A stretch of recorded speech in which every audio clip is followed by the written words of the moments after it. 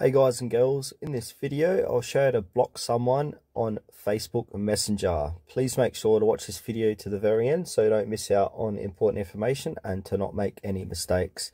In saying that, let's just get started. Alright, go ahead and open up your Messenger app on your mobile device. And now this will bring up all your conversations.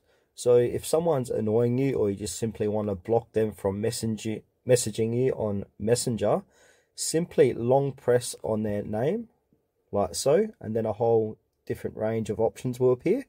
So you got a few options to mute them, or you can restrict them, or you can block them. So if you want to go ahead and block them, go ahead and click on block, and then as it says here, block, unfriend them on Facebook. If your friend's blocking someone, unfriends them and they can't find your profile, etc, etc. So if you're ready to click on block, click on block. And now it will come to this section here where it says you've blocked that user.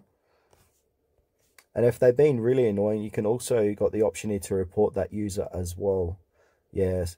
And now if you want to unblock users, what you need to do is to get back into Messenger, long click on their name, and then simply unblock them, and now that all those people will be able to message you on Messenger.